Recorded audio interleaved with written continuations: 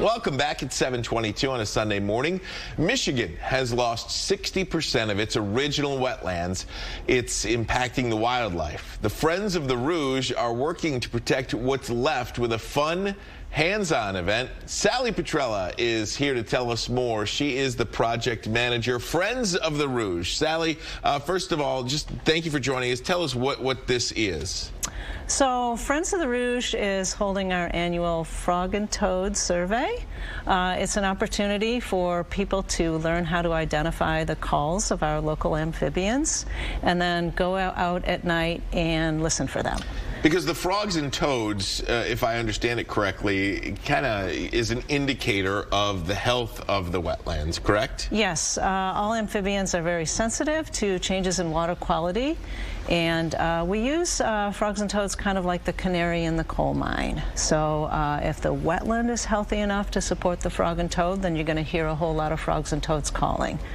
So we send our volunteers out there to listen for them, and hopefully they will hear a whole lot of different frogs and toads, and that's an indication that the wetland is healthy, and we really need healthy wetlands to support the health of the Rouge River watershed, which is the focus of Friends of the Rouge. So you're looking for volunteers, and those volunteers will go through a workshop as well, and you'll teach them or help them understand what you're looking for, correct? Yes, we're holding 2 training workshops, one on March 6th and one on March 14th, and volunteers will get all the information and all of the materials to be able to do this survey, including a CD of the calls, so they can learn the calls of our 8 frogs and toads. Okay, I want to hear some of these calls. What are we going to be listening to, and what do you have here on the table?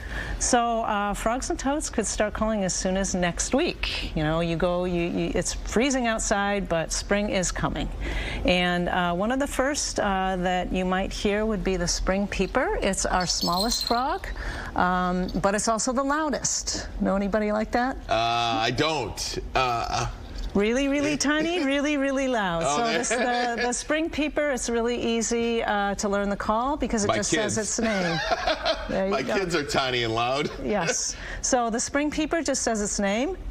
And in the early spring, they're cold, and they don't produce their own body heat, so they don't move very fast, so they start out slow.